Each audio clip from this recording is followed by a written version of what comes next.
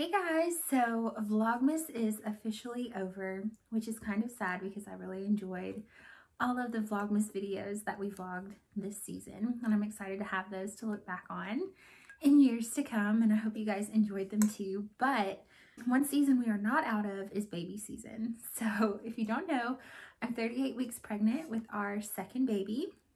Our first daughter is 19 months old. We're having another girl and she is due any day now. So my official due date is January 10th. And I had a C-section with my first daughter. So we went ahead and put a C-section on the books for January 7th. But if she tries to come before then, you know, I'm okay with trying a VBAC, that kind of thing, see how things go. But we'll see if she tries to come on her own or if we just go through with the C-section. So we shall see. But what I thought it would be fun to do is show you guys what is in my hospital bag. I love watching these videos, especially gearing up, getting ready for baby. I've been looking for different videos, watching other people's content, looking for blogs about what people pack in their hospital bag. So today I'm going to give you a look at what I'm packing to take to the hospital with me, and it's based on what I did use last time, what I didn't, all that kind of stuff. So here we go.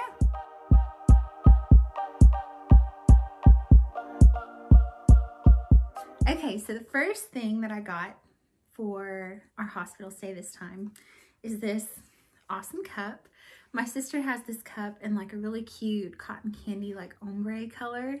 And I really like it because it's so slim, but it's still large. And so, as you know, when you're pregnant, you drink tons of water. And so I wanted something to keep my water cold at the hospital. So I ordered one of these and I'm loving it so far. This will be going with me to the hospital.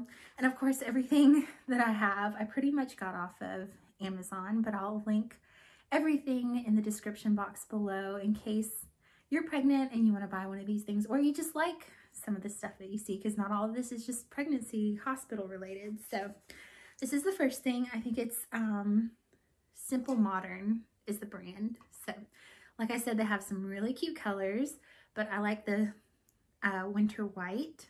It's really pretty. So, but I also probably should have thought through it more, just because white gets dirty very easily, but you know, so goes my life. I love everything white, so I'll just have to wash it more often. So the second thing, which is definitely a necessity in the hospital, is an extra long phone charger. So this is one I got for Kyle last time that I used downstairs. I have my pink one upstairs, but I bought this last time before Emmy Kate was born, and this was a lifesaver.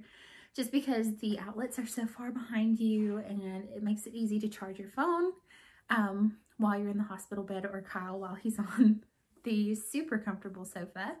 So got this off of Amazon too. It's an Amazon basic, but it's lasted since Emmy Kate was born and still going strong. So it's very good quality, so definitely recommend.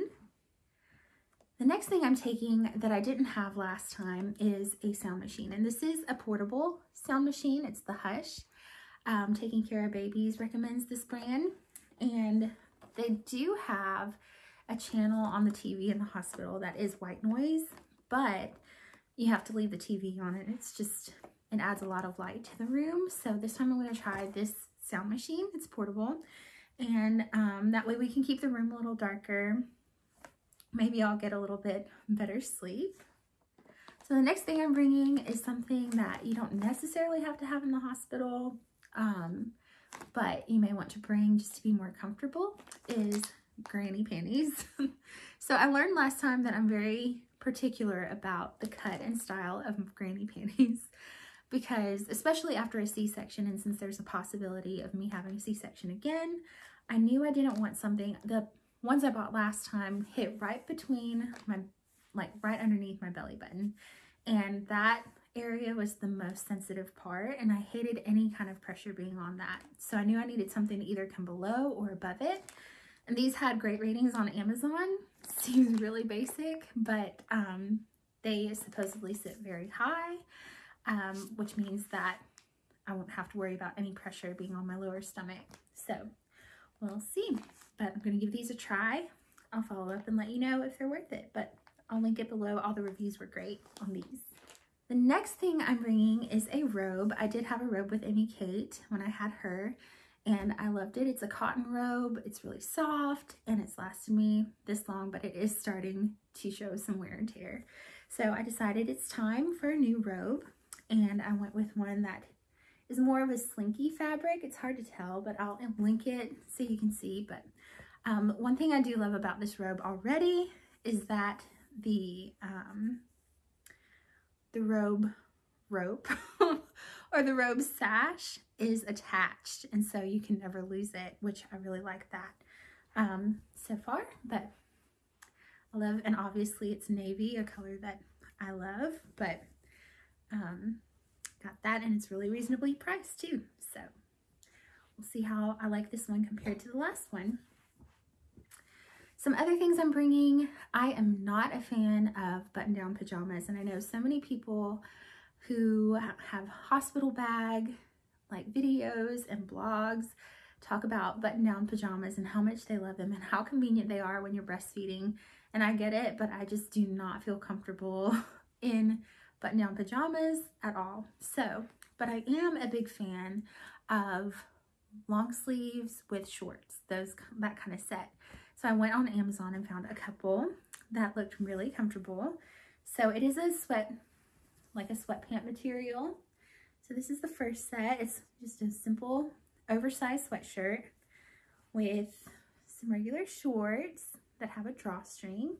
They're super soft, and I'm excited to wear them, and I know that I'll be wearing them when I come home a lot too. This will probably be my uniform, and if I really like them, I'll probably buy plenty, because as you know, in a pandemic, nobody's going out a lot, and we're all wearing athleisure all the time, which has been one great thing about this pregnancy, is that I have not spent much money at all on maternity clothes. I'm just making what I have work for me, because very rarely do I get out of the house and have to be put together. So that's a plus. So I did get this oatmeal color, but then I also got a set that is this light pink.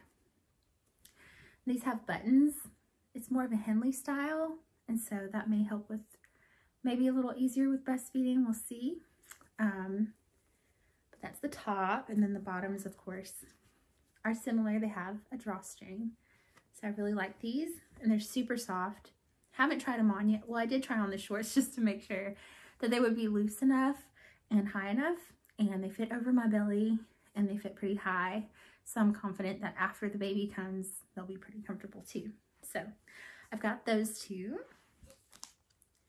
So the next thing I'm definitely packing in my hospital bag are nursing bras. So the main ones I'll be using in the hospital are these sleeping bras, and let me tell you, this brand is amazing. I bought this brand when I was breastfeeding Amy Kate, and they're so soft and so comfortable, so buttery, and I love these sleeping bras. They're the brand Auden. I guess that's the name. But they have 2 packs, and they're very reasonably priced. They're super comfortable, so I'm going to bring those.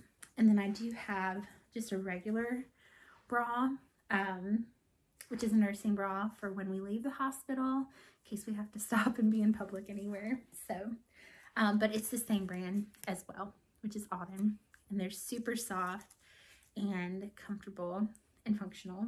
So definitely recommend. The next thing I'm bringing, and I did not have this in the hospital last time when I had Amy Kate. If you are planning on breastfeeding, I do recommend to bring some nipple balm with you.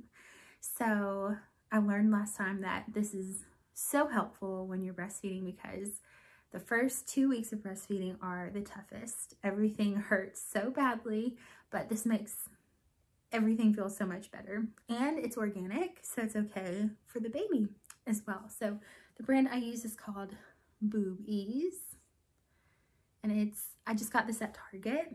And so I also bought this brand of breast pads too, and they're organic as well. Early on in my breastfeeding journey, I used the disposable ones just because as your milk supply is regulating, I had a lot of excess and a lot of leakage, so the disposable ones were great, but then further along I started using reusable washable ones, which worked out fine as well. So yeah, definitely bring some nipple cream if you're planning on breastfeeding. Other things I'm bringing, I am bringing some swaddles with me. So I have learned that I am not a good swaddler with just a swaddle blanket, and these swaddles have made life so much easier.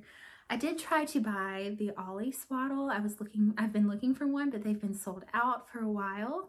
But I used these are a Swaddle Me brand with Emmy Kate, and these have been my favorite. I bought several packs of them, so I'll be taking these with me to swaddle little baby so she can be comfy and cozy and secure, because I'm not good at swaddling with a blanket. Other things I'm bringing several baby pajamas. So one thing I've learned is that with newborns, outfits are not always the best. I have learned that my favorite thing to put a newborn in is a one-piece zip up. So these are the key things.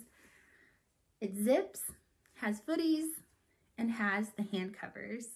So I've heard that the mittens can be choking hazards for babies if they're not swaddled, that kind of thing. So just for peace of mind, I like the hand covers, and it's built into the outfit, so everything is simple and easy. So I've got several of these. I have newborn size, but also 0 to 3 months, just depending on how big this baby's gonna be, which I feel like she's gotten huge in just the last 2 weeks. So we'll see. My doctor is predicting 8 pounds, 5 ounces, but Emmy Kate was 8 pounds, 7 ounces. So we'll see if he's right or close.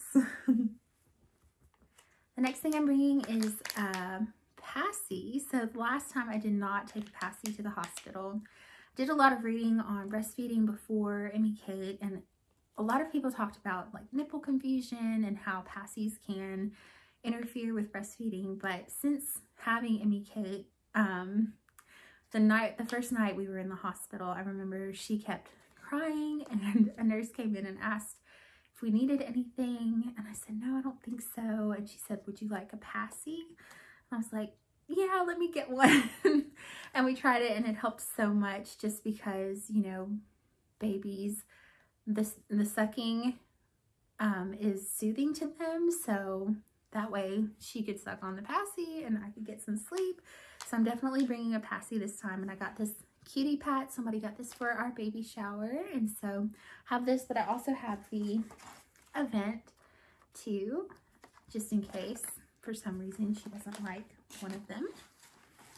So another thing that is in my hospital bag is a pair of compression leggings, and these are the brand, I think you say Blanqi.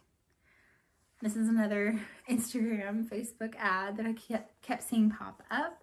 They make maternity leggings, and they were having a huge sale. I was going to buy some maternity leggings, but then I was like, I have like a month left. I just need to buy some postpartum leggings, and they had some which are compression that help suck everything in. They're super soft. I bought a pair last time with Emmy Kate, but I just went with some kind of off-brand on Amazon, and I think I ordered a size too small, because anytime I put them on, I could not breathe, and they kept rolling down. They were just super uncomfortable. So I'm going to try these. Hopefully they work out better. But I brought these to wear just in case, or just if I feel like I need a little extra support. Another thing in my bag is a nursing tank. So this is one that I got off of Amazon as well. So it unlatches here and is great for nursing. And I wore this underneath my robe last time, just as a little added protection, and just so I felt more covered. But it's fitted, and it has the latches, so it's super easy. It makes breastfeeding super easy while you're wearing it. So that's a look at what is in my hospital bag. I know I am more on the minimal side of things with my hospital bag. I've seen other people talk about like packing snacks and things like that, but if I do end up having a C-section, I just remember last time I wasn't able to eat for like over 24 hours, and so I don't need any snacks tempting me. But I'm not a really big snacker anyway, so no snacks in my bag yet. I might change my mind and pack some candy since we can't go in and out of the hospital. I can't send Kyle to go pick things up or have someone bring some things to us, so we'll see if that changes. But I'm also, since I did have a C-section last time, I don't know if I'm missing anything. Like if I do end up having a VBAC, you know, are there other necessities? I've seen other bloggers and vloggers talk about some things that they've packed in their bag, and at this point, you know, I feel like the hospital will have everything I need while I'm at the hospital, and I can pick up things that I need after when I come home. So we'll see. Well, that's a look at everything in my hospital bag. I hope you guys enjoyed it. Maybe it was helpful to somebody, or maybe it's just entertaining. But I hope you enjoyed it either way.